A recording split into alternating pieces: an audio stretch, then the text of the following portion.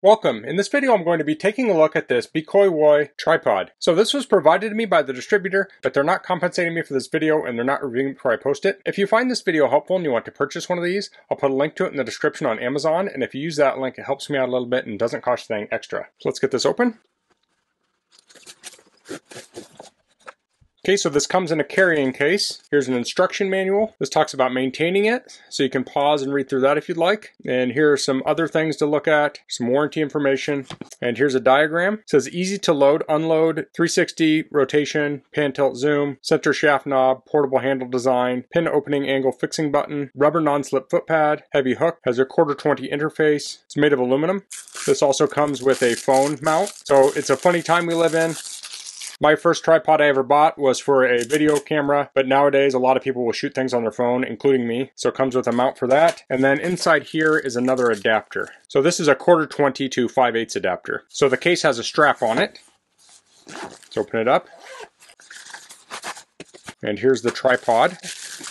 So this has this anodized blue color, and this is the T150 model. If we look at the product parameters here for T150, we can see the weight is 890 grams. So we'll open this up. Here's the head. So to tilt this up, we'll loosen this. This has foam grips on all three sides for carrying it, or you can carry it with the handle. So that makes it very convenient. Let's close this. So to open it up, we make sure this is loose, pull it down, and then we can lock it in position by tightening it. We have rubber swivel feet here, and then we have these clips to extend this. So there are 3 of these. We have a hook here, so you can hang a bag from here to give it a little extra weight and a little extra stability. We can raise and lower the head here, so we'll loosen this up, and we have a crank. So we can crank that up here. Need a little more clearance. Well, it goes up quite a ways, and we can lock that in place.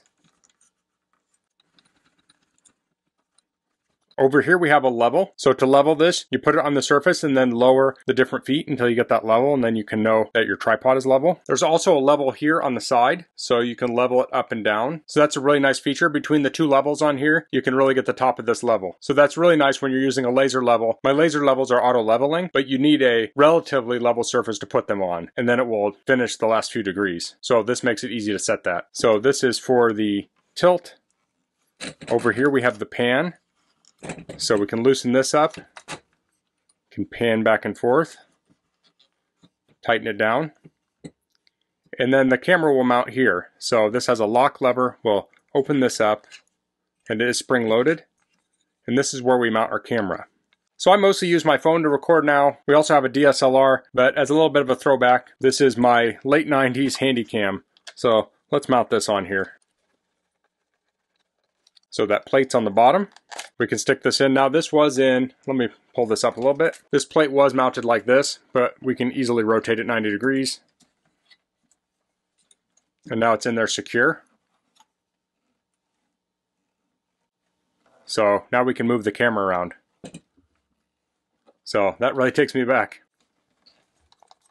So this does have a little pin here because some cameras, especially like camcorders, will have a little indexing pin there to keep this from rotating. So we can also mount something like this phone mount here. So when you're mounting this in, you want to place it in the front first and then lock it in the back, like so. Then this can also angle,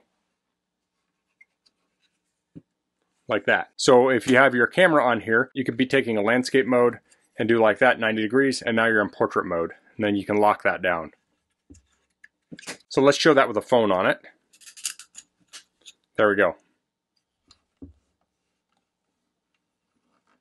So using a tripod is an easy way to up your game when you're using a camera. If you're not using a tripod, and if the camera's not moving, if you have someone try and hold it as steady as they can, they're never going to do anywhere as near as good as a tripod. So cameras and phones aren't the only things you can mount with a tripod. Here I have a lantern. This could go on there. This lantern actually has a spotlight on it. So you could take this tripod and this light and you have a portable spotlight. And I have quite a few lights that actually have tripod mounts on them. You'll also find tripod mounts on scopes and binoculars. That's very common. And another thing you can mount on here would be a laser laser level. And this just happens to be made by the same company that makes a tripod, so you can mount that on here, and that gives you a stable platform for your laser. So I'm going to put this in the ground and get it fully extended so I can see how high it will go. But I also want to know how low this will go, so I'll probably measure to the top of this base here. So we're at the lowest, and that's probably right about 19 inches. And there are different ways to measure this, but that's how I'm going to measure it. And now I'll get this set up on the ground and we'll measure how high it will go. So to open this up, I'll just pull these out.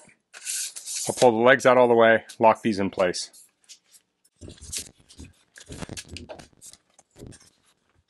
Okay, I have this set up. That's about 48 3/4. Crank this up all the way. And that's about 58 7/8. So I'll crank that down. I'll pull this middle up here. I'll flip it up and I can pull all these feet in.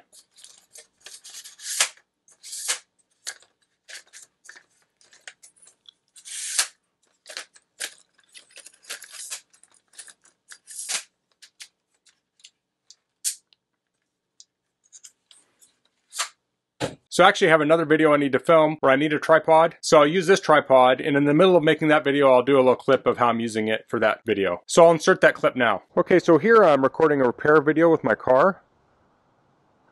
So I'm replacing these struts, and I'll have to remove this. So while I'm recording this, to hand hold the camera and remove that would be difficult. So I have the tripod set up here.